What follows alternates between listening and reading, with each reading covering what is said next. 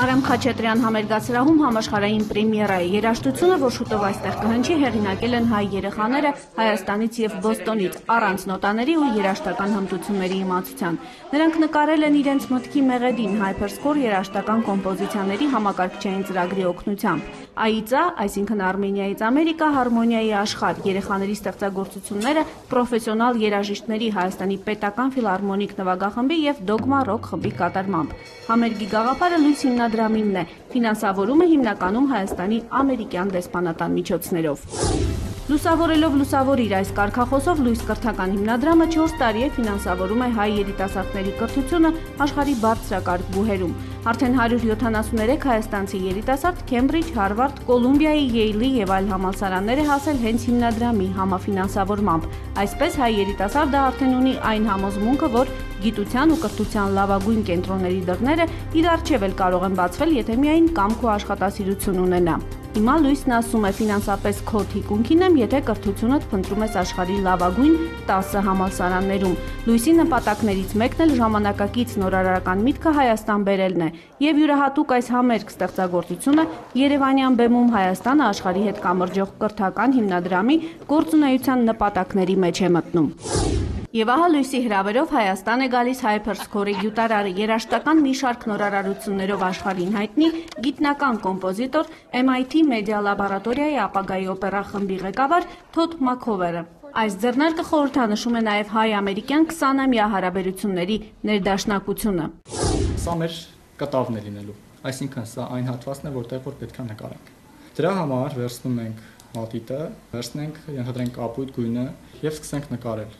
Ու լսենք, տեսնենք, թե ինչ է ստացվում։ Կարելի է ընտրել նոտաները, խաղալ դրանց հետ, ստեղծել երաժշտական պատառիկ համապատասխան գույնի։ Hyperscore-ն առաջարկում է երաժշտական բոլոր գործիքները, այնպես որ կարելի է նաև ընտրել թմբուկն է զարկելու նոտաների տվյալ խումբը, թե դրանք մեղեդի կդառնան կիթառի լարերով։ Ընտրենք, ընտրենք էլի գույնը։ Մենք արդեն ունենք 3 գործիք։ Այսպես 2 ամիս Լույսը Hyperscore-ով երաժշտություն նկարելու գաղտնիքները պատմել է Գարգար գյուղի, Գյումրիի, Երևանի եւ Նոր Խարբերդի դպրոցների 8-ից 14 տարեկան երեխաներին։ Օվկիանոսից այն կողմ էլ Մասաչուսեթսի տեխնոլոգիական համալսարանի Media Lab-ում իրենց երաժշտական մոտիվները ստեղծել են բոստոնցի հայ երեխաները։ Նրանք Hyperscore-ային գիտելիքներ են քաղել առաջին ձեռքից, երեխաների հետ աշխատել է հենց ծրագրի գյուտարարը։ Թոդ Մաքովերը զբաղվում է երաժշտության ոլորտում նորարարություններով, ինժեներ հորից ու երաժշտության ուսուցչուհի մորից։ Նա սովորել է երաժշտություն տեսնել ամենուր, ամեն ինչում։ Դա այսօր իր կյանքի գործն է։ Գիտնականը բառացիորեն երաժշտություն է քամում ամեն ինչից։ Նրա ստեղծած սարքավորումների շնորհիվ մարդու շարժումները երգում են, իսկ երաժշտություն հյուսում է շարժվող մեքենան։ Նա է հորինել հանրահայտ նվագող Գիթար Հիրոու խաղը, ստեղծել հատուկ թավջութակ համաշխարհային վիրտուոզ Յո-Յո Մայի համար։ Երաժշտությունն ամենուր է, ոչ միայն նոտաների տետրերում։ Միայն մահացած մարդկանց կողմից չի գրվել։ Այն կյանքի մասն է։ Մարդիկ երաժշտության են վերածում այն, ինչ զգում են։ Նորարար կոմպոզիտորն աշխատում է երաժշտությունն ամենուր է, բոլորի համար է, յուրաքանչյուրը կարող է ստեղծագործել սկզբունքով։ Ահա այս համոզմամբ նա ստեղծեց Hyperscore-ը, որ երաժշտական գործիքների վրա նվագել չիմացող, երաժշտական հմտություններ չունեցողները, առաջին հերթին երեխաները, գույների ու պատկերների լեզվով ստեղծեն իրենց մտքի եւ հոգու մեղեդին։ Ծրագիրը թույլ է տալիս երեխաներին գծեր անել, ու այդ գծերը վերափոխում են երաժշտության։ Մինչ գիծն անելը դու պետք է պատկերացնես երաժշտության կտորը, մի քանի նոտա ասենք։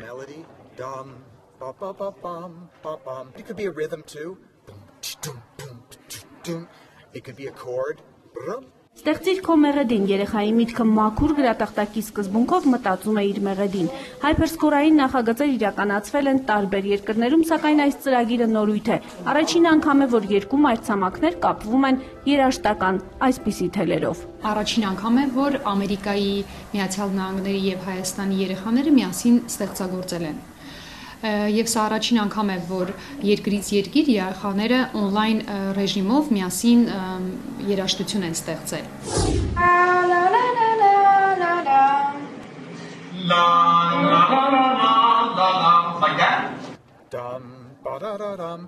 Okay, that's a good melody. Հոյակապ երաժշտությունը դու չես ուզում փոխել այն։ Ոչ, լավն է։ Ինչ որ մեկն ուրիշ երաժշտություն է մտածել։ Մենք մեր հարցություն բերեցինք բոլոր գաղափարները, դասավորեցինք, հետո երկու կողմի երեխաներն էլ ավելի մանրամասն աշխատեցին երաժշտության վրա։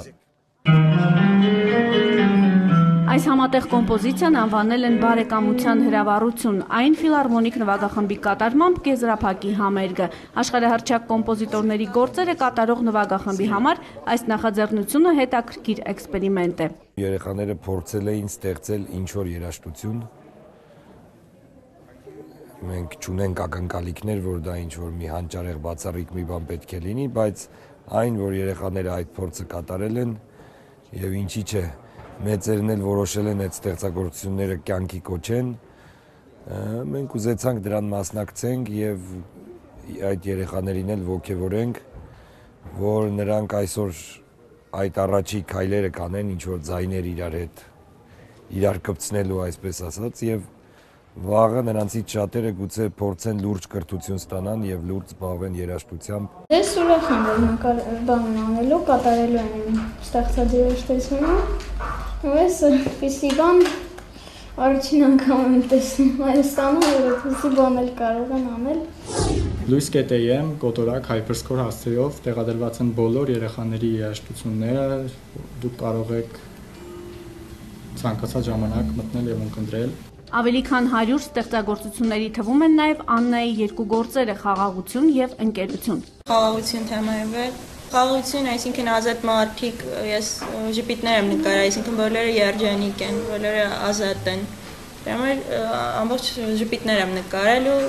խաղաղ երաժշտություն է ինքը։ Գանգրահեր այս աղջնակը թույլ է լսում, դիմացինի հետ շփվում է կարդալով շուրթերի շարժումները։ Այս հանգամանքը սակայն չի խանգարում նրան խոսել երաժշտության լեզվով։ Հարմոնիայի աշխարհը Աննային մի շատ կարևոր բան է տվել։ Շփվել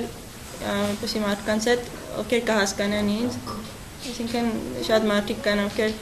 հենց իմ խնդիրը ունեն, ինքը չեն լսում, ինքն ինձ ավելի լավ են հասկանում։ Աննայի խաղաղությունը շուտով կհնչի նաև այս բեմում աղջնակի հոգու երաժշտությունը դուր է եկել սիմֆոնիկ նվագախմբին։ Hyperscore-ի հայրն էլ այս գործի մասին խոսում է անթաքույց ջերմությամբ։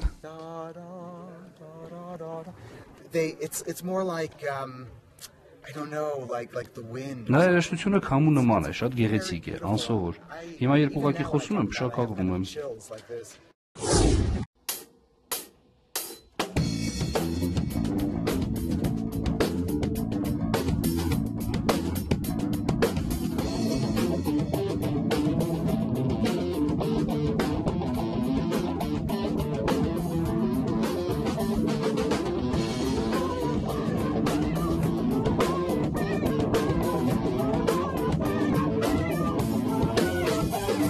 Դոգմա ռոք խումբը փորձ է անում, խումբը խախտել է իր աշխատանքային սկզբունքը, առաջին անգամ կատարում են ոչ հեղինակային գործեր, այս երաժշտության հեղինակը Գարգար գյուղից է, Արմանը, երաժշտական կտորը տղայի երազն է։ Այդքան փափուկ ու sense մելոդիկ երաժ չի, երեխան երևի ինչ-որ լուրջ ավելի մտքերով է քնել այդ օրը երևի, ինքը մոտավորապես ռիթմիկ ես վիճակն է ստացվում։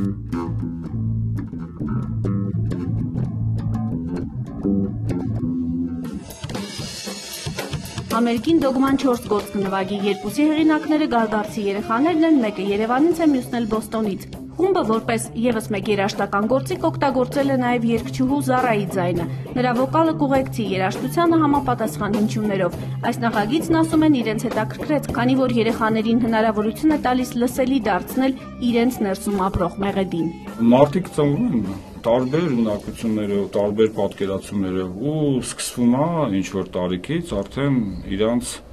որդել ինչն է լավ, ինչն է վատը, որն է ճիշտ երաժշտությունը, որն է սխալը, հասկանաք, ինքը դեռ հələ չձևավորված, դեռ իրան ներսի ձայնը չլսած, արդեն իրան դնում են ինչ-որ ռելսի վրա, որ այսա լավն է, սա վատն է։ Իսկ ստեղ իրանք բոլորը դնում են մի կողմ, պատաշարում ու փորձում է ինքը իրան ներսի եղած անի։ Ինչ որ այսօր այստեղ կլսեք հիանալի է, շատ բնական։ Առաջին անգամ մեծահասակները կնվագին երեխաների գործերը։ Հայտնի նվագախմբերը, ասենք, միշտ նվագում են հանրահայտ կոմպոզիտորների գործերը՝ Բրամս, Բեթհովեն, Չայկովսկի։ Երբ առաջին անգամ դիմում ես, որ երեխաների գործը նվագեն, սկզբում դեմքները ծամածռում են։ Առաջին կտորը նվագելուց հետո տեսնում ես նվագախմբի յուրաքանչյուր անդամի դեմքին ժպիտ է հայտնվում։ Երեխաների համար երկար սպասված պրեմիերան սարերի հետևում չէ, դահլիճը նրանց գործերն ունկնդրելու համար է լեցուն։ Մարդիկ, որ ուղղակի լսել են հետաքրքիր գաղափարի մասին, բարձրաստիճան հյուրեր եւ իհարկե իրենք փոքրիկ կոմպոզիտորները։ Երեկոն խոստանում է համերգասրահի գլխավոր հյուրը այսօր ներդաշնակությունն է։ Այսօրվա մեր հանդիպման խորհուրդը հարմոնիան է, ներդաշնակությունը եւ ես համոզված եմ, որ երեխաների շնորհիվ մենք բոլորս դեսետ միասին այսօր մեր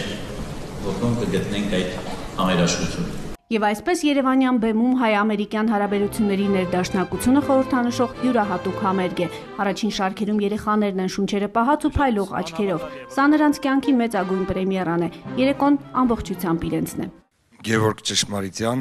Գարգար գյուղ, ստեղծագործության անունը դպրոց։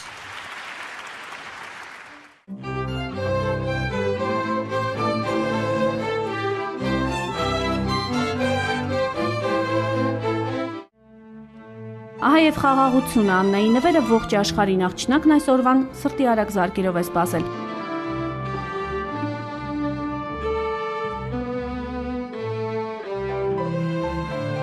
Այս պահին ինքն ու աշխարհը խաղաղ են ու ներդաշնակ նրանք խոսում են մեղեդիների լեզվով։ Աշխարհը հասկանում է աղջնակին։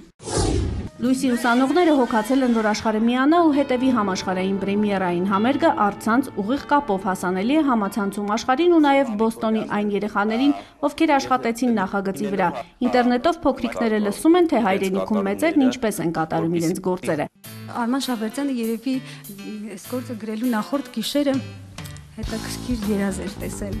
ու գործն անվանել է երազ։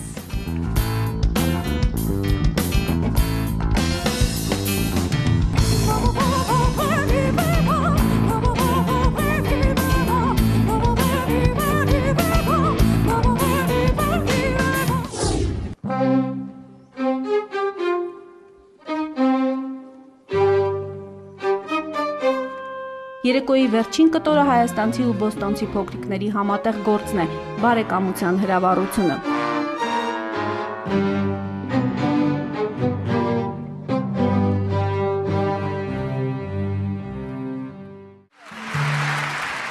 Համերգը հաջողեց երեխաների ձեռքերով կառուցվեց ներդաշնակության աշխարհը։ Փոքրիկ կոմպոզիտորներին հաջողվեց հավաքել այս հոտնկայս ծափերը։ Լույսին ու նրա գործընկերներին էլ հերթական նորարարական միտքը աշխարհի լավագույն հետազոտական կենտրոնից հասցնել հայ երեխաներին, քաղաքում թե գյուղում։ Նրանց միտքն էլ երաժշտության տեսքով թարգմանելի դարձնել ողջ աշխարհին։